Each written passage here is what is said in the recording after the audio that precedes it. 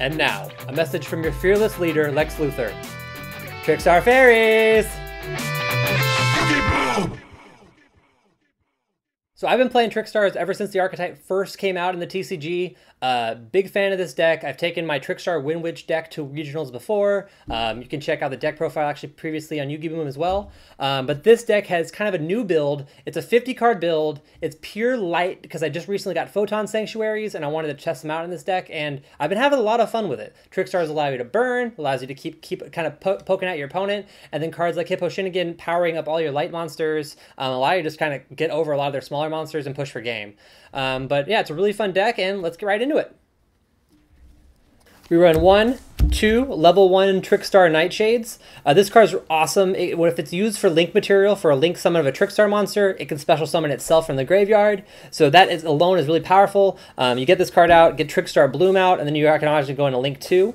So it's awesome to have Nightshade. I recommend only 2. I don't know if you should go for 3, but they're really awesome to just have and get out quickly. Up next, 1 Trickstar Lilybell. This is the level 2, one of the level 2s of the deck. You can special summon this card if it's searched, plus it can attack your opponent directly. So having this plus Light Stage out is really powerful because that's immediately going to be 1,000 points of damage. And sometimes after your turn and your opponent's turn, that's all you need to do because they've been burned so much. The second effect of Lilybell returning a monster from the graveyard to hand really helps too. Usually that's Licorice. Unfortunately, Firewall Dragon is gone, so that classic combo is now banned. Can't really do that too much anymore. But you can still get it off once or twice. I think actually Machuca in our last regionals, it happened to him. So it was kind of funny to see that because he thought he couldn't do it anymore because Firewall Dragon was gone. But you can always do it once. So 1 Trickstar Lilybell. 1, 2, 3 Trickstar Mandrakes. This card's really powerful again. Special summons itself by discarding from the hand. I run Card Destruction in this deck. I run Galaxy Soldier. Trickstar Black Cat Bat also allows you to discard Trickstar monsters. So there are lots of ways to get this card on the field relatively quickly. It also has a second kind of bonus effect where if it's sent to the graveyard as a link material of a link summon of a Trickstar monster, you can target 1 monster an opponent's link monster points to and destroy it. Very situational, but kind of a cool bonus. This is a 50 card deck again, so if you want, you could take this down to 2, but I wouldn't recommend going lower than 2. 3 Trickstar Mandrakes. 1, 2, 3 Trickstar Licorice. One of the MVPs of the deck. This is from when Trickstars first came out in Code of the Duelist. You had to have 3 of these. You had to have Candina. This card can special summon itself by returning a Trickstar monster to hand. It's 1,600 attack, 1,200 defense, so not that powerful. But the fact that it can burn every time your opponent adds a card to his hand is super powerful. Get this card out, get Card Destruction out, which is great. Then you can use some of the other Trickstar cards to special summon off that effect damage you did as well. Plus, having Card Destruction in the deck is helpful because now you can have your opponent draw some cards through some of the Trickstar Link monsters, especially Trickstar Bloom, and then your opponent will be taking damage on your turn, which is kind of new for Trickstars, so you don't actually have to wait for them to go. So I love 3 Licorice, highly recommend it. The other MVP of the deck is 1, 2, 3 Candina, excuse me. This is the searcher of the deck. You use her to grab out Trickstar Reincarnation. Use her to start dealing some damage to your opponents are activating spells and traps with her secondary effect. So really cool card, MVP of the deck. The one thing to note about this card is this is the one card you don't want your opponent to ash. If they ash Light Stage, that's okay if you still have this, but this is the one that gets you access to any Trickstar card in your deck. Light Stage is only for monsters. So Candina does really help in the deck. She is a level 4. I don't run any rank 4s, but keep that in mind if you want to kind of switch that up a little bit. So love me some Trickstar Candina. 1, 2 Narcissus. 1 hollow, 1 common, unfortunately. But if your opponent takes effect damage, you can special summon this card. So usually you're going to do that on your opponent's turn, but with cards like Trickstar, I forgot the name, Trickstar Devardis, this bad boy right here, you can have your opponent take some damage on your turn. Licorice and Card Destruction also allows that too, like I said earlier. So Trickstar Narcissus is just an extra good extender to get another card on the field. 2 Narcissus, 1, 2, 3 of the newer cards, Trickstar Carabane. I love this card. It's a Cyber Dragon of the deck. It's the Honest of the deck. It's kind of the Apprentice Illusion Magician of the deck as well. It just allows you to special summon. You can tribute itself as well to double a Trickstar's monster's original attack. So really, really cool card to have in the deck. It's also a great extender. You can get this off of Candina too, which is sometimes how you can start some of your bigger plays. 1, 2, 3 Galaxy Soldiers. So we're moving away from the Trickstars now, but we're still sticking with light monsters. Galaxy Soldiers, awesome. Discard a Trickstar monster to get that card in the graveyard if you need, or discard the Trickstar Mandrake to special summon it. But I love Galaxy Soldier, and it's just nice having 2,000 because with hit pushing again, it just powers it up even more powerful, and you can kind of push a little bit with that as well. We also run a Constellar Pallades in this deck, you'll see later, and having this as well as Trickstar Carabine allows you to go into that card relatively easily. So 3 Galaxy Soldiers. 3 Honest to start the hand traps. I love Honest, and the fact that everything light is in this deck allows it to, anything qualifies for Honest, so can't really beat Honest in this deck. It allows you to keep pushing, and yeah, I mean, what else is there to say? Any deck you can play Honest is always fun. So 3 of those, and the one non-light card of this deck, 3 Droll and Lockbirds. So the only non-light monster, obviously it's a wind. I love having this card in Trickstars because it allows you to obviously do the reincarnation lock, so that's super important. But also, just having any deck that kind of has a hand trap as a staple of the deck is always fun to me. Salamangreat kind of has Ash Blossom because they're both fire. 3 Drill and Locks is awesome because they go hand in hand with the combos of this deck. So you could swap out Honest if you want, but definitely leave 3 Drill and Locks. It's the best hand trap in this deck, and plus it's just a general hand trap that'll work great. Alright, so let's move on to the spells. We're going to start with the field spells. 1, 2, 3 Light Stage. Again, this is one of those cards that came out in Code of the Duelist. Super powerful card in this deck. Can lock your opponent's back row from being activated, and then they have to activate it during the end phase. So if they have any sort of solemn, that's not going to help them. Plus, it allows you to search and start your plays. So you want to get this card out. You want to get Candina out just to start kind of searching on and get your combos going. Plus, the fact that stacks the 200 damage on everything really helps, because if you're doing 5 things on your turn, that's going to be an extra 1,000 points of damage to your opponent. So anything that helps in the Trickstar deck to burn is really powerful. 3 of those. 1 Light Arena and 1 Live Stage. So these are cards, are the extra field spells cards in the deck. Light Arena, not that good. If you link summon, you can special summon a Trickster monster from the graveyard, but also does that locking thing that Light Stage does. Live Stage is a little bit more of an extender. You can special summon a token. When you have Holly Angel on the field, you can special summon that token to deal damage to your opponent. So Live Stage does help a lot. Then to find these cards, we run 2 Terraforming and 1 Set Rotation. So the Set Rotation is why I'm running 1 Live Stage and 1 Light Arena. Ideally, you want to give your opponent Light Arena because it doesn't really hurt you, it doesn't hurt to give them any benefits of getting any Trickstar monsters on the field from the graveyard, unless you're playing a mirror match.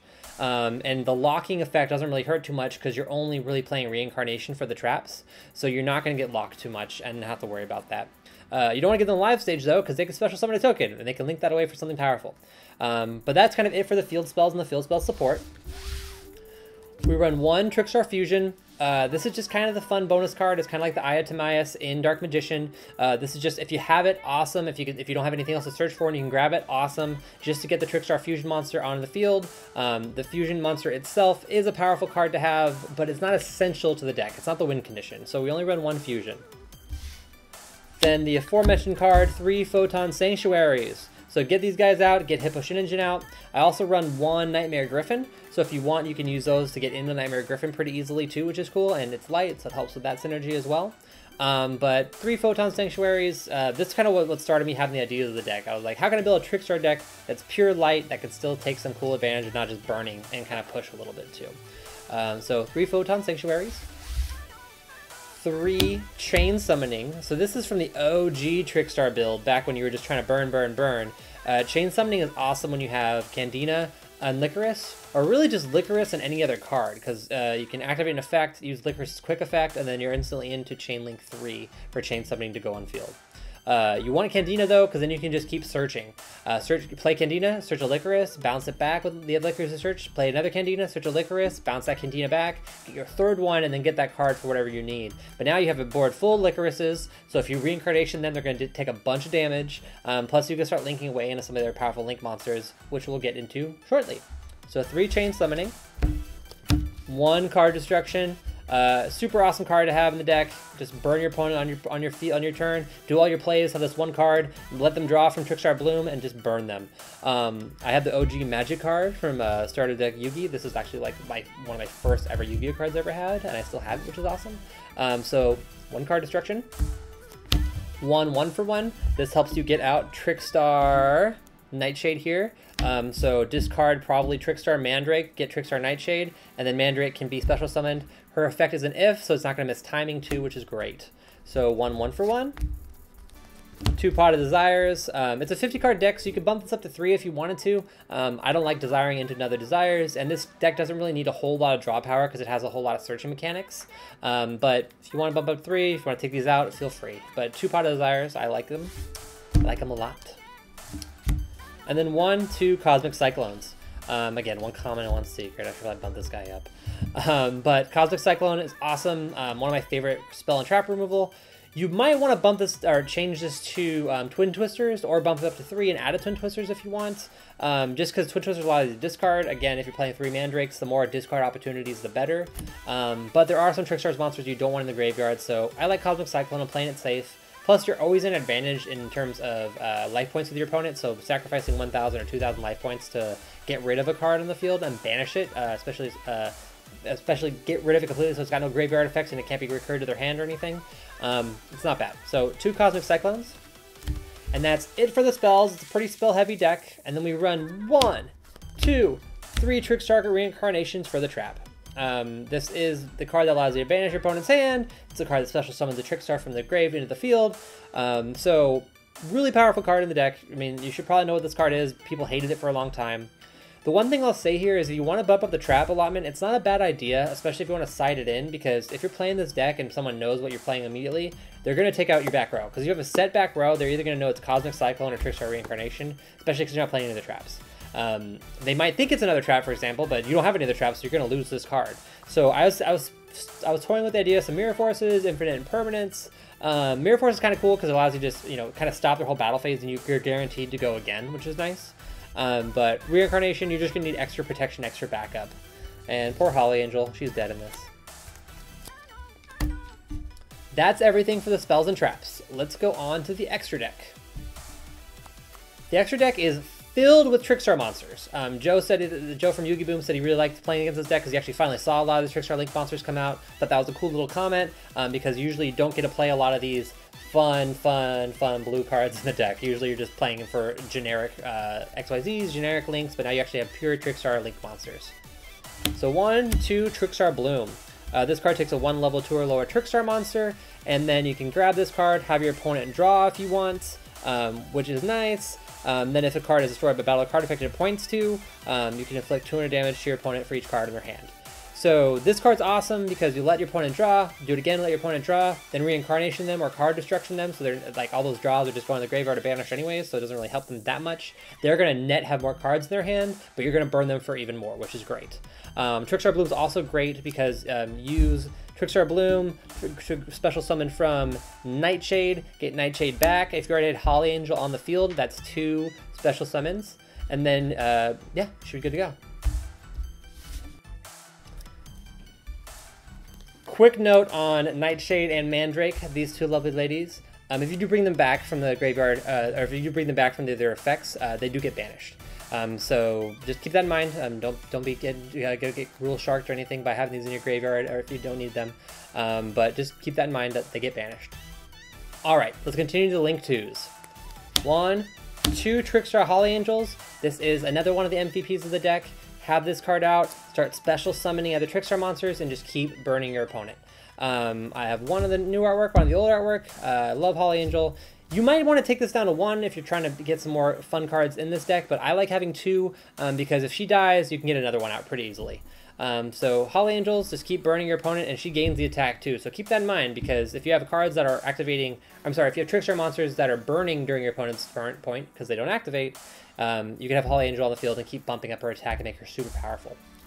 2 Holly Angels, 1 Crimson Heart, and 1 Devardis. Crimson Heart's mainly there for the Mandrake play. Get her on the field, discard Mandrake, you can special summon her. You and your opponent can then both draw a card if your life points are, I think, 2,000 higher. But either way, your opponent can just draw a card too, which is great for reincarnation. It's another card like Trickstar Bloom, just gets more cards in your opponent's hand to banish and to burn them. Devardis is one of the newer cards, and I'm still figuring out the best way to use her. Because basically, you link summon her, she burns, and then you can kind of get some of your effect monsters off, like Narcissus, to special summon them. Plus, she inflicts damage every time your opponent normals the specials.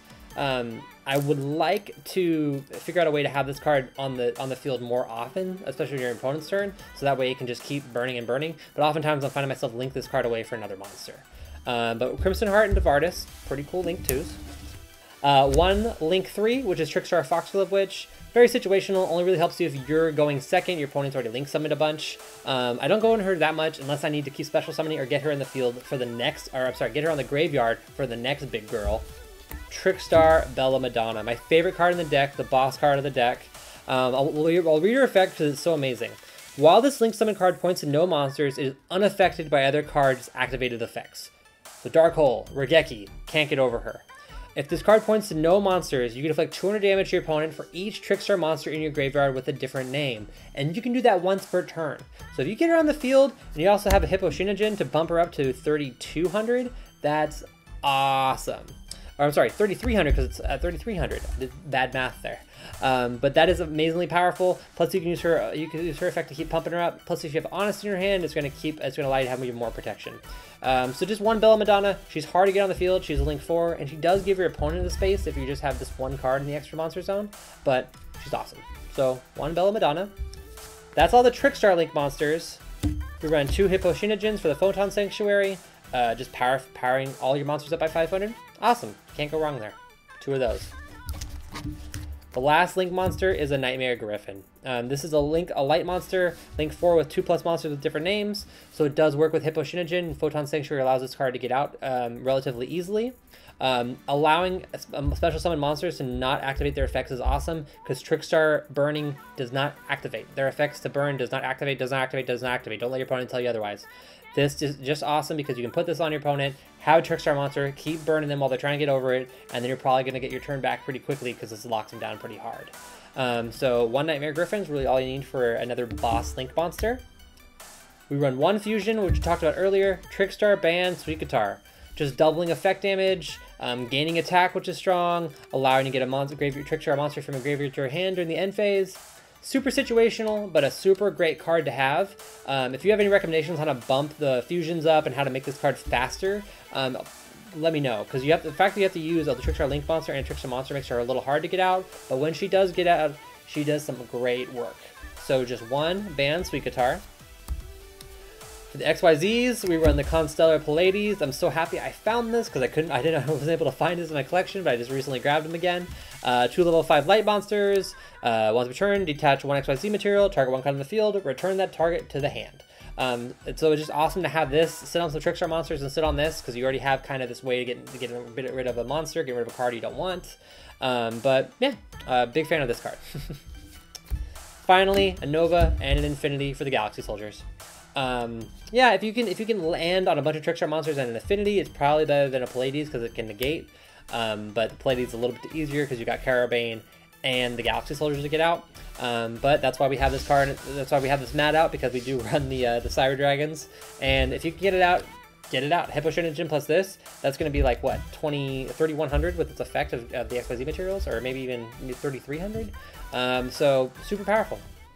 But yeah, that's the entire Trickstar Light deck. Let me know in the comments what you guys thought. If you guys think this is an interesting build, please let me know. If you think this thing sucks, let me know. I've played this a lot. I think it's pretty awesome. I really do like the Trickstars, the light synergy, and being able to have a 50 card deck is fun because you have a lot of searching, you have a lot of draw power through Pot of Desires, and overall it's just a really fun deck.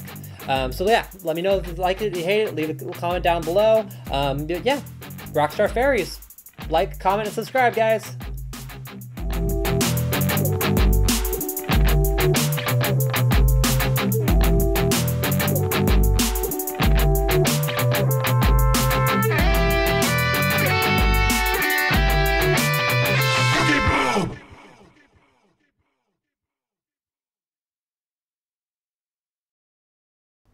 Superman.